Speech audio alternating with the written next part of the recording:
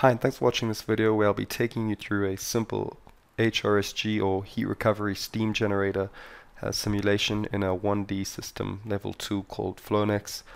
I'll also be highlighting some of the post-processing capabilities of the tool. Again, the objective is to demonstrate a simplified model of the high pressure section of an HRSG and to hopefully give you a high level understanding of the workflow for setting up similar models in not only Flownex but in system level tools in general. I'll be exploring some of the typical results for a transient startup scenario and showcase the ease of results reporting and post-processing in Flownex. So what's important to realize is that our model is going to be based on actual geometry and first principles. So starting from that point, we characterize the model and translate it into inputs that are meaningful to Flownex. The important thing to realize here is that there's more than one way to set up an HRSG or a boiler model, and how you do it is really going to depend on what you're trying to capture with your simulation and what you're trying to get out of it, what results are important to you. So if we look at some of the inputs we've used, we're using actual steam and air side diameters, heights, lengths, circumferences, things like that. These are all inputs to pipe components in Flownex. And then we've calculated the conduction and convection surface areas, which are also going to be input into the model. So if we look at the actual Flownex model itself, you'll see that pipe components will represent flow paths of the gas and steam flowing through tubes. It's important to realize that although graphically there's only one pipe component on our drawing canvas, it's representing hundreds of pipes in a bundle. Heat transfer elements are modeling the heat transfer from the gas to the steam, and then we have a couple of flow resistance components in there just to represent valve and turbine losses. There's also a node component with level tracking that allows us to model the fluid separation within the steam drum. As we look further at how fluid material properties are configured in our model, we're using detailed water and steam properties and actual flue gas composition, and our solid material has a conductivity that varies with temperature. So again, very accurate representation of what's happening in the real world. With regards to heat transfer phenomenon, obviously we need to be modeling conduction through our pipe walls and convection on the gas and steam side of those walls. And also, since this is a transient simulation, the thermal inertia of our solid pipe material is quite important as well.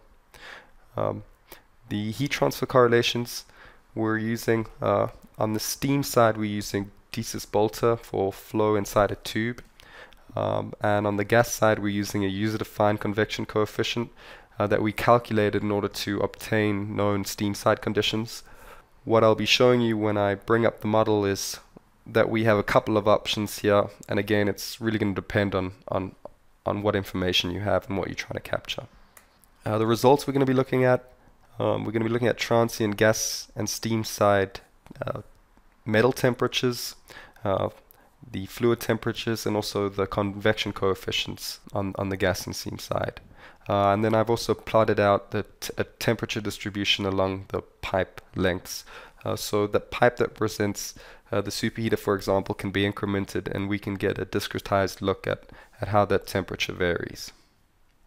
The two tables at the bottom here illustrate just our start up to full load, so our transient scenario where we have an increase in the gas side inlet temperature and the steam side inlet temperature as well.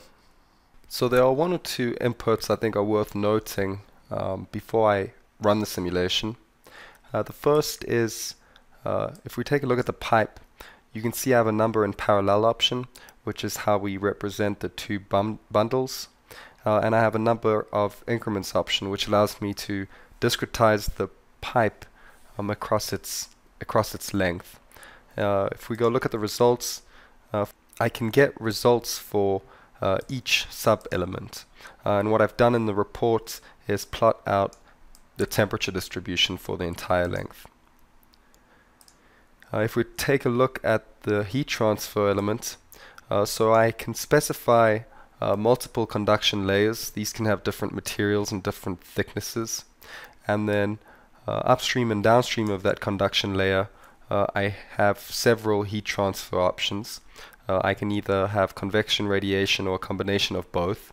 And then with regards to convection coefficient, I can either have it be user-defined or calculated based off of one of the available correlations. In this case, on this downstream represents the steam side, and that's going to be Didas-Bolte equation. If the user has some correlation he wishes to implement, it's quite a simple process to do that. Typical results I can get from my heat transfer element are minimum, maximum, and average surface temperatures, calculated convection coefficient, and of course a convection, conduction, and radiation heat transfer. So if we take a look at the results report, you'll see it's basically just embedded Microsoft Excel spreadsheet to which I can pass result values.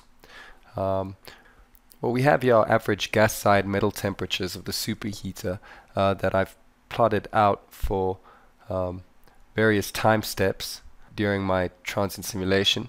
And if I scroll down a bit, what I've previously set up as well is the temperature distribution results for one of the pipes in that superheater as well. So we can get an idea of how that temperature is changing as we move down the length of the pipe. These are pretty easy to set up, so I'll give you a quick demonstration of how to do that.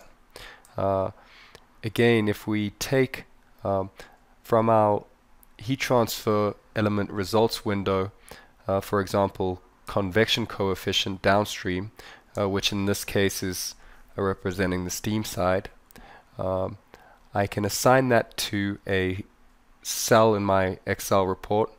I can specify when I want the result to be written out, in what format I want it to be written out, and then what's also pretty neat is Flownex will actually create a graph for you. Let's go ahead and rename this guy and move it out of the way.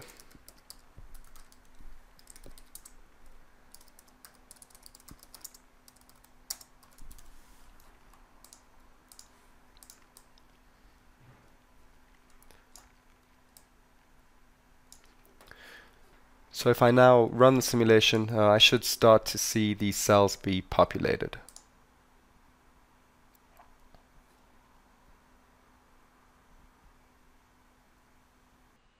If you are interested in learning more about Flownex simulation environments, email, call, or visit the website and set up a discussion with our technical staff at PADT.